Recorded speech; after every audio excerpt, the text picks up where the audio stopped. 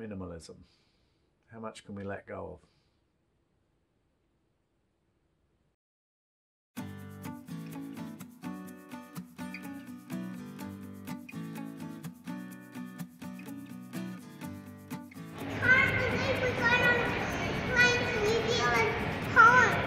I don't know if you can see, but Ellie is how many weeks pregnant? 31 weeks.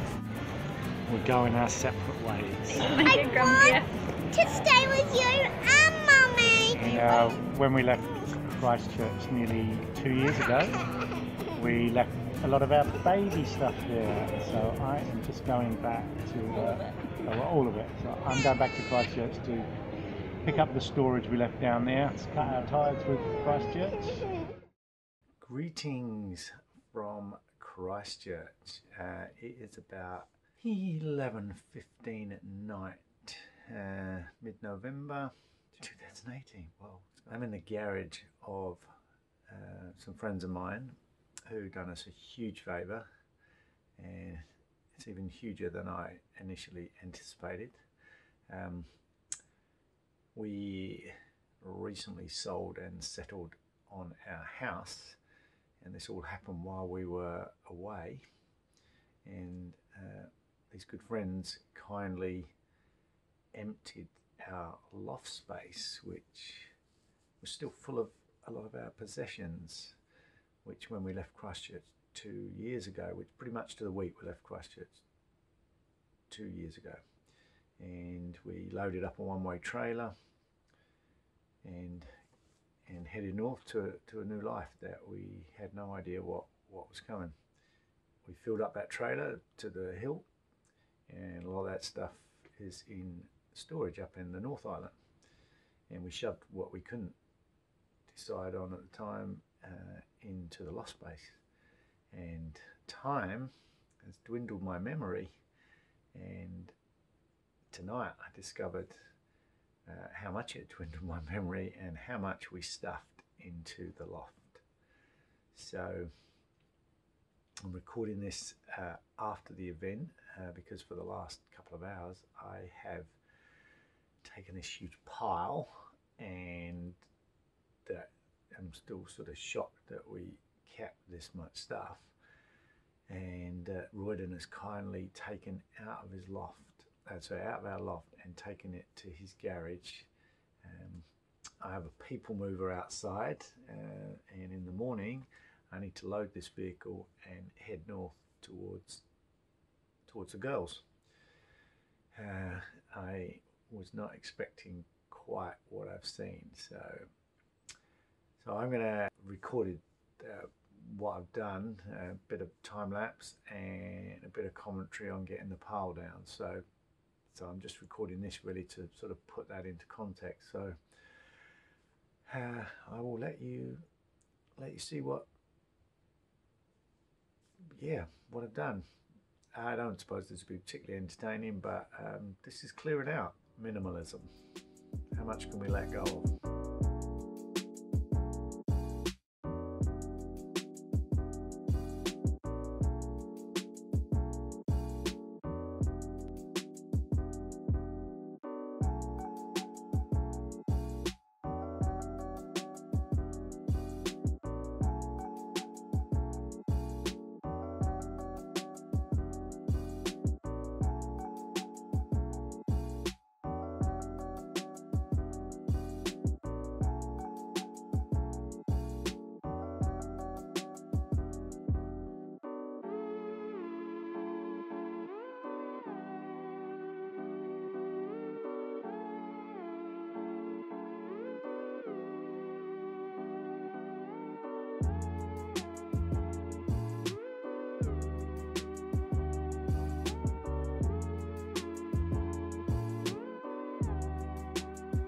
This is what I've got to still get rid of after already clearing quite a significant pile. I am quite gobsmacked by how much we left behind. Yeah, I've cleared out all of what was in that space there, and it is now over here in a variety of piles. And there's some stuff we will clearly give away, which is kind of sitting in this middle. That's a cot that belongs to some friends of ours who have given us permission to dispose of it. Garden and kitchen stuff that has no further use, but there's also like a radio that I've carried around for years, a microwave, and over here is stuff that I think I am taking back. So we'll look at that in a bit more detail in a minute. This is quietly building up, and I'm very grateful that Royden and Saskia have already made it, give me a clear offer that they're very happy for me to leave stuff here and they will dispose of it. There's a huge sense of relief that I haven't got to deal with all of this. The next job is just to get stuck into that pile, which is way bigger than I can't believe we had all this in the loft. Okay, let's get on. These are old 12-inch records that I've never really played a lot apart from a small period in my life, but these are heavy, but these are something that I probably am going to keep, but when I wake up in the morning I might have second thoughts. There's even a box down here, I'm not even sure if it's ours, based on where it was, because all this stuff down here, those boxes on these shelves, they were, I take that back. Looking for all the writing, but it was on the bottom. Baby, toddler stuff, nappies, cot, underlay, girls' clothes, approximately 1 to 2 years. So that's coming with me. Just been joined by the cat. Records. 7-inch singles. I don't know. That's probably about the only nostalgia. The Jam live one up. Get yourself together. The Great Depression, but I'm different now. Jam, man, I haven't seen any of this stuff forever. Beat Surrender, one of their last singles before they split up, if not the last. Paddy Austin, James Ingram, Baby Come to Me. Wow.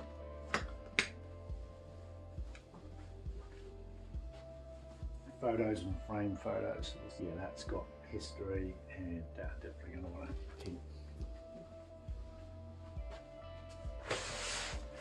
There's a working DVD recorder. I don't think anyone's going to want that, but that's one thing. So it says kitchen, frying pans and what. So there's a lot of boxes down here that are kitchen boxes. Taylor Toys and Books, we'll take that. And these tax records. Just organic clothes and expo stuff. The turning point in our life that all went wrong and didn't come to fruition, so do I give that to Royden and Saskia, or do I have a ceremonial burning of this one to sleep on for the morning? This one says souvenir shirts and hats, so this is something I've been carrying around for a long while and I'm going to keep. It says languages and other homeschool resources. Yeah, do we really want it?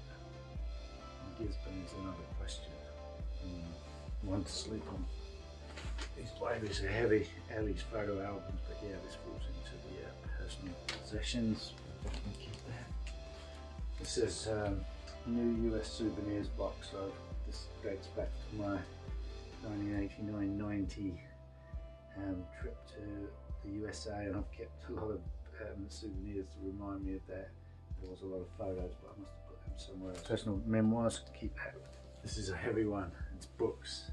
A lot of personal development books. It's got like sticky things sticking out of them and all sorts, but you know, if I turn up with this, I've only got to dispose of it, so I'll sleep on it.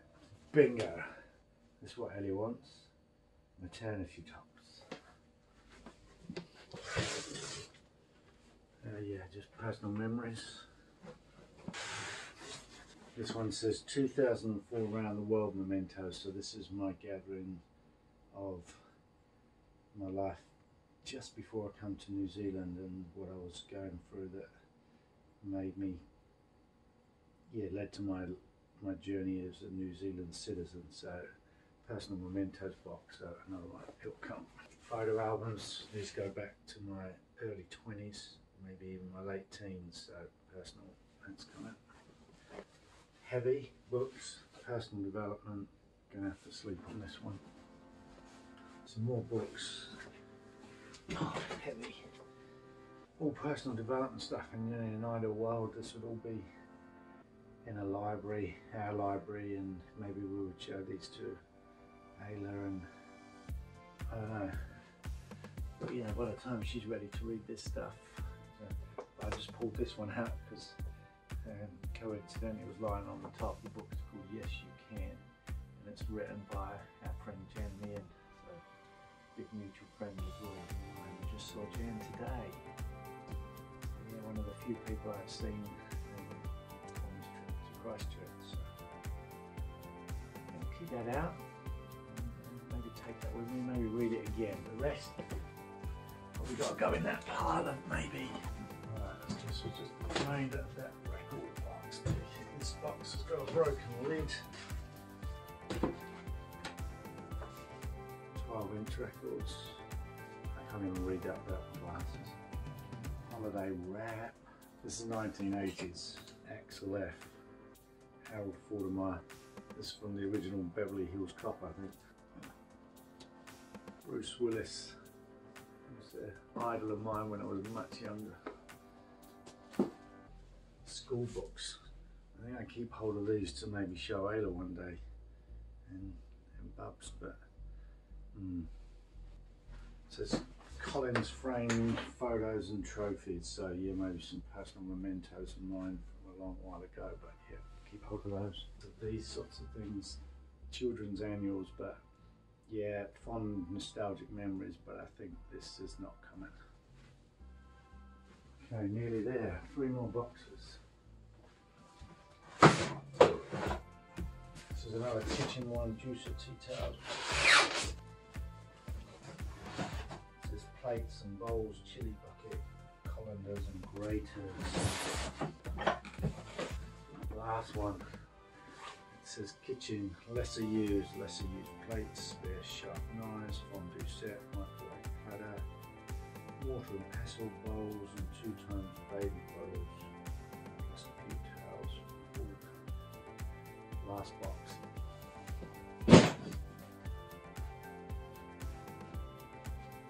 Ta-da! Alright, I've just emptied this space. Haven't done anything with it except move it all over there. Now I've got to attack it again. So all that carpet space was filled up, and even those 2 shelf spaces down the bottom had our boxes, and that is now all over there. So this pile here, you can see how we labelled things up, these memories. So I'd say all of those boxes there. That says children's books, but I don't think it is. Oh yeah, it is. Yeah, but with the exception of that children's book, all the rest is kitchen stuff. There's some bed in there, microwave. Those are tools for the shed. Those are just plastic containers that are storage. So this is kind of just some, there's a few odds and ends. There's like a bin and a clock and some scales. Actually, they came from our business. These are just storage units. My friends have told me that they absolutely love these boxes. These are original port boxes that I've hauled around for over 30 years from my time in Jersey. So there's a little bit of history there, and I don't know, she spotted those and it's like, I want those, so she's going to do something with those. Vacuum cleaner, good old Kirby. Yeah, we're not, these are the things that it's easy for me to say no, we don't want. I think there's bedding in there. But so this pile here, this is the pile of maybe. Now most of that is books, I think. A lot of personal development books, and this box is interesting because kept hold of our Just Organic stuff. We definitely don't want that, but I don't know if I should ask anyone else to get rid of it. And so part of me is like, let's go and have a ceremonial burning. The cot belongs to our friends, but they've given us permission to pass it on. The rocking horse belongs to the friends that I've been staying with the last few nights, and they are mutual friends of the friends I'm staying with tonight, so we'll get that back to them. So this pile here and all this here, this it's got to go back to Gisborne, and even that, right, I mean, I would say that most of that pile there is baby stuff, and this pile here, that is more personal belongings that Ellie and I want to keep, you know, photos and mementos from our past that both of us are not ready to get rid of. So yeah, so bearing in mind how late it is, I think I need to go to bed, wake up early, see what I can get in the people mover, see how Royden and Saskia feel about disposing of most of this stuff over here and this pile, and make a plan in the morning. That's an old stereo I took off a mate, you know, back in the 80s, and that's followed me around. But yeah, it's time to say goodbye to some of this stuff. They've already let me know that they would take it to Nurse Maud and some fundraisers, and they can put it on Trade Me instead of me and Ellie putting it on Trade Me. So yeah, do I spend all this time trying to raise a few extra dollars, or do I just move on? Have a look in the morning, eh?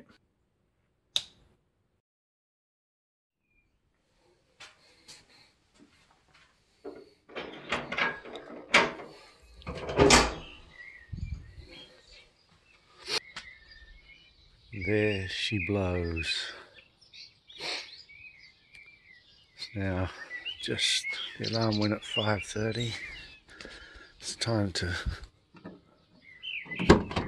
fill up this baby. It's my people carrier, and this is going to have to get me to Auckland and find a home for all that stuff.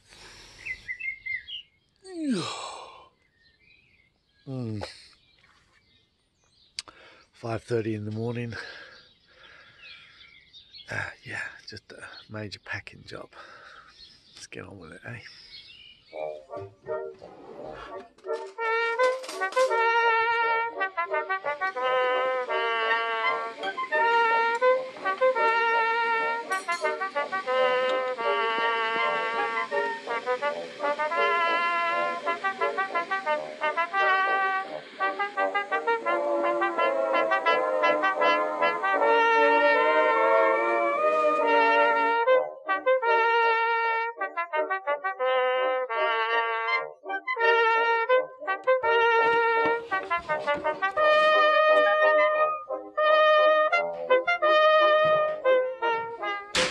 Cup of tea.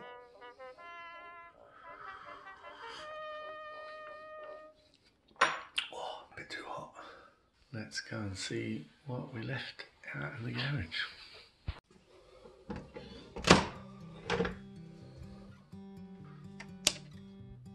Pile hasn't got any smaller. I don't know that I did any quality thinking overnight.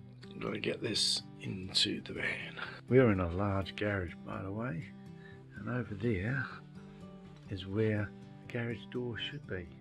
But Royden and Saskia decided to block it up and make this their internal craft room, which I love. Royden's a musician. They're very creative people. Go out the back door here, open this door, and we'll go down the side. Just walk through a cobweb, and there we go. Get this bin out the way.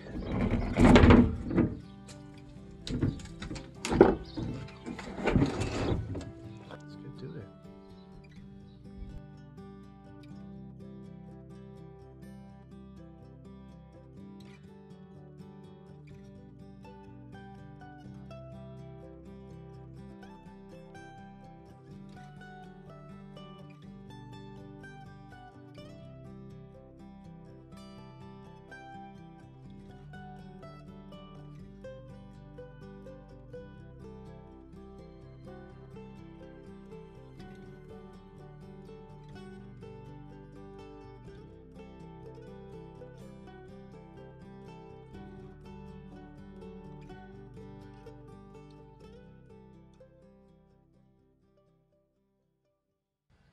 Basically, main boxes are in there.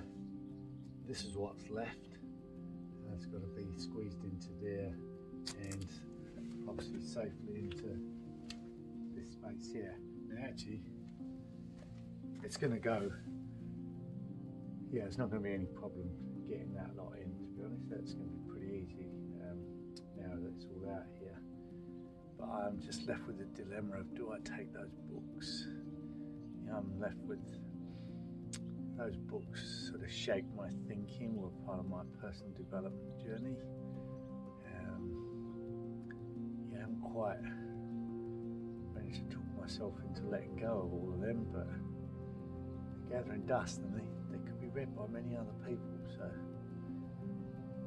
need to ponder that one a little bit. Touch base with Ellie, and there was only one extra thing she wanted, which was a juicer, which we'll make use of while we are in Gisborne. But yeah, so I haven't fully loaded. There's my backpack. Yeah, one extra box, bit of baby stuff. Still plenty of room in the front. It's just my travelling stuff, so looking good. I've got to get this baby up to Picton in the next 7 hours. It's going to be pretty comfortable, plenty of space. I haven't packed it out too much, and yeah, looking good. So let's get this show on the road. So I'm very grateful to my friends who have said they will keep all of this stuff and dispose of it amongst their friends and family, or via Trade Me and or to the City Mission or some local charity. So it's all going to be used. That's the most important thing. It's all going to be used. As long as it's going to be used, we don't mind leaving it behind.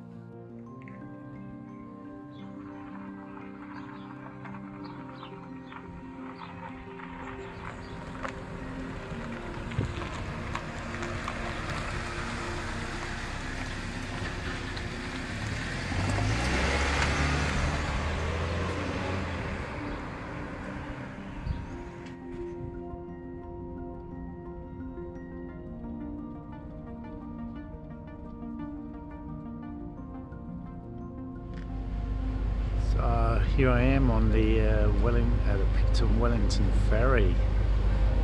Just had a bite to eat and caught up with Ellie, and yeah, Lars got a bit of nice peacefulness. That's just beautiful in the background over there. Sun's going down, lovely spot. The sea out there is wide blue open yonder space, and I guess that's a bit like life really. It's wide blue open space, and that's what we're sailing into, the unknown. Yeah, of course I do know what's on the other side. There's Wellington Harbour. I'm looking forward to getting there and staying with Ellie's family overnight and then head home. But yeah, I've put 2 days of appointments behind me, which I haven't done for a long while, and I'm not used to that sort of deadline and stuff, so it's pretty cool to just be hitting the open road and the open sea. So enjoying this. Okay, over and out. I'm going to go and get warm and go and check out my new camera. Okay, over and out. Bye.